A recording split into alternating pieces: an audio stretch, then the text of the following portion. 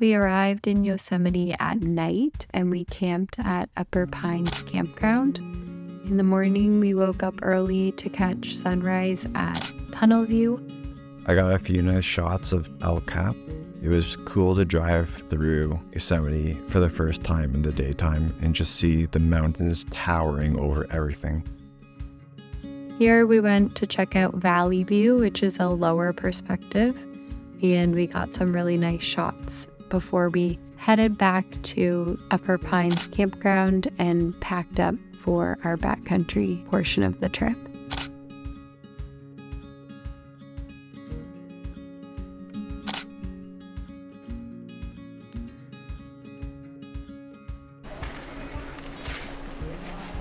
We're just packing our bags.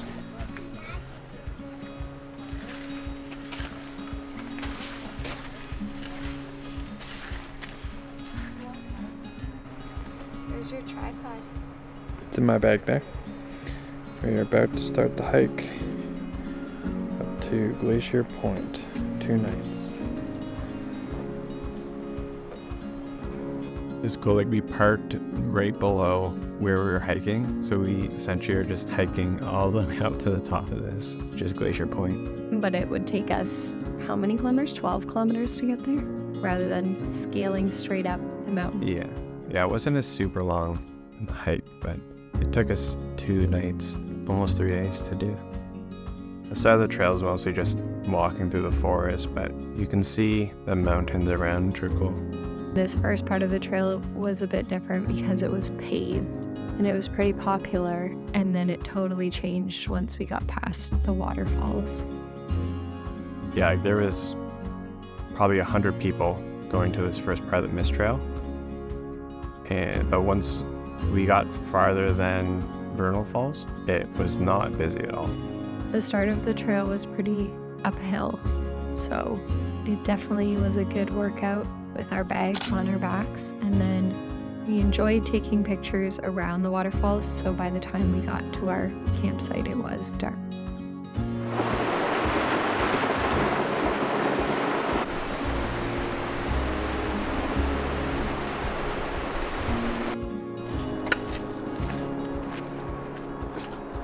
We hiked through the dark, climbing up like rocks with our headlamps, so it was a bit challenging. We woke up to a really beautiful morning. It was a little bit chilly, so we both enjoyed a warm drink. We have to camp a few hundred feet from the water, so we had to walk to refill our water in the morning. It was pretty chilly, especially when we went to water, because it was an open area and we weren't protected anymore by the trees.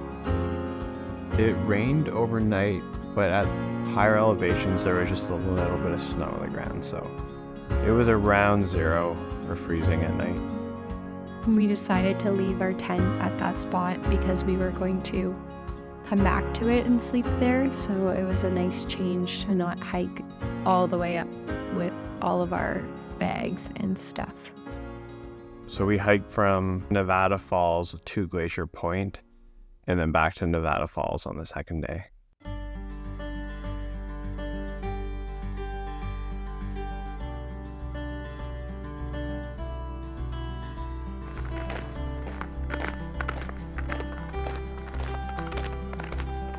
It was cool walking along the trail. You have a really good view off the cliff the whole time.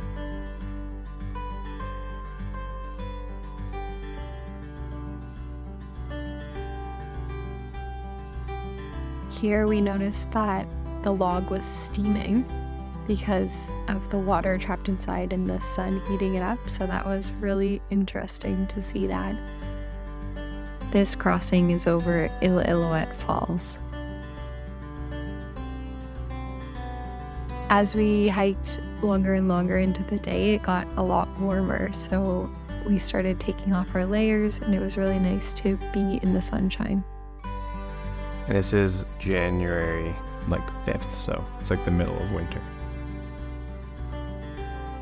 There were lots of leaves and pine cones we noticed throughout the trail, so it felt almost more like fall at times. Yosemite has a really cool and unique rocky landscape. It's different than where we normally hike, as it's almost all glacier carved granite, whereas the Rockies and the Niagara Escarpment are mostly sandstone and limestone. This is from Glacier Point, and it's cool seeing the valley down below, just so high up. And it's like a straight down drop to it.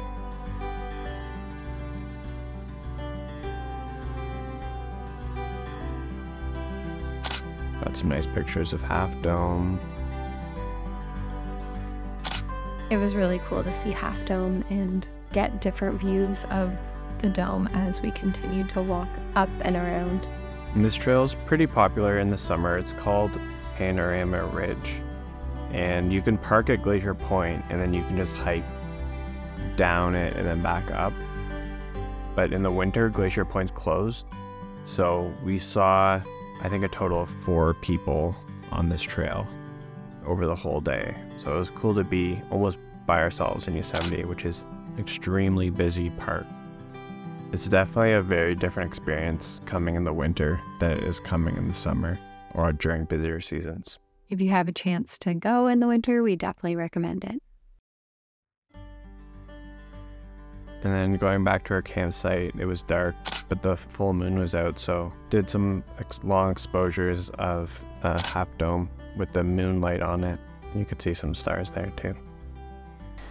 Okay, so yesterday I had a different backpacker's pantry meal and it was really good, so I had high hopes for this one. It was the same idea, like oats, but I didn't love this one. It just doesn't have much flavor. No sugar. Pardon? No sugar. Well, it says there's sugar, but you can't taste it at all, and it just doesn't have much flavor. You can taste the quinoa, you can taste the hemp seeds, and they're not like sweet tastes. The blueberries are kind of sour-ish, and overall, just didn't love it.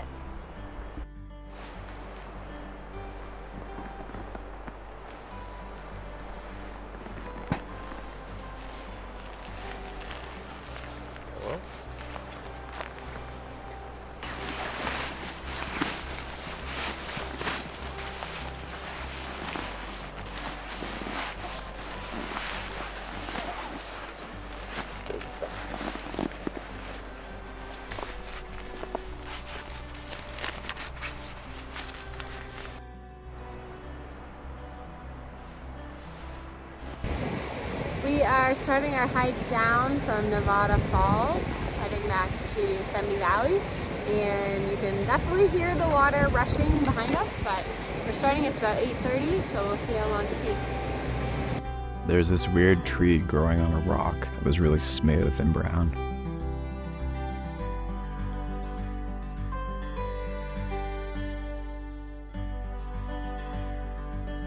Here's Nevada Falls. We didn't see it on our way in because it was dark at this point.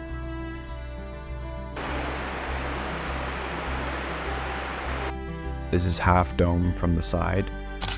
It doesn't really look like Half Dome normally does because it looks like it's a full dome. And we went back down onto the trail we started on, which had lots of rock steps, and this was actually the part we did when it was dark. So I actually didn't even remember part of it. This is probably the least amount of water that these waterfalls have.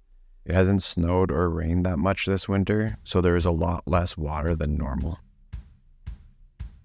You get soaked on this trail in the spring, hence the name Mist Trail, but we didn't get wet at all here.